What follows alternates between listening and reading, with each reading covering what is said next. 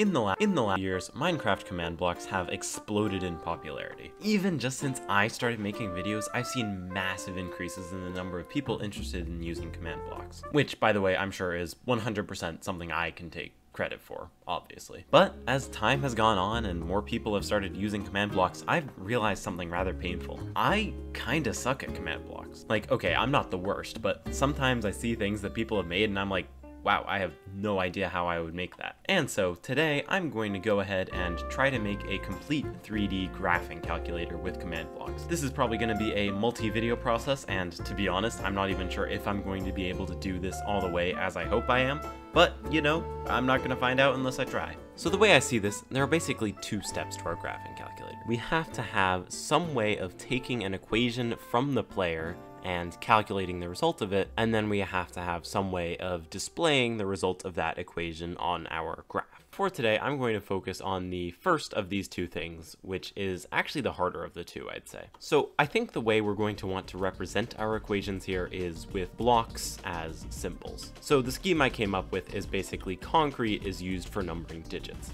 So like red here is going to be 1, and white is 0.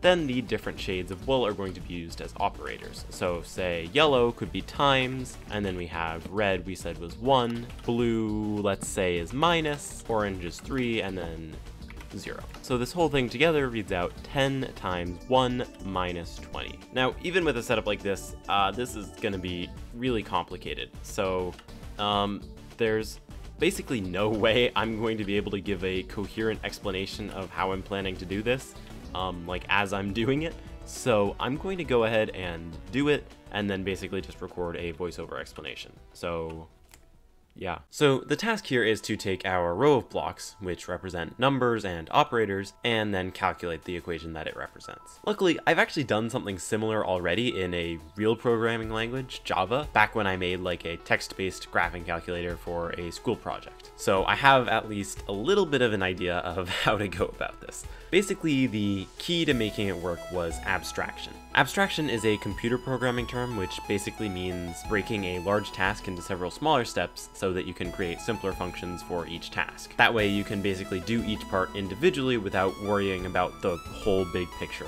all at once. So in my case, I sort of had three, I guess you could call them layers of functions. The first layer condensed each row of concrete into the number that it represents, and then stores that number temporarily in a scoreboard. The second takes all numbers that are just separated by multiply or divide and calculates that product all together and again stores it into a scoreboard. And then finally, the last layer takes all of our products and adds or subtracts them together to get your final sum. Now, obviously the technical implementation of each of these is a little bit complicated. I kind of have like a cursor, you could call it. It's a marker entity that travels forward, returning numbers, products, and eventually the sum as it travels through the equation. So each function, number, product, and sum, pushes the cursor forward until it encounters a block that is basically not part of that function, which means that it needs to go on to the next function. So for example, when it's running product, it's going to go forward until it gets to a plus or a minus, at which point the product function will end until it's called again by the sum function. So if this sounds complicated, that's because it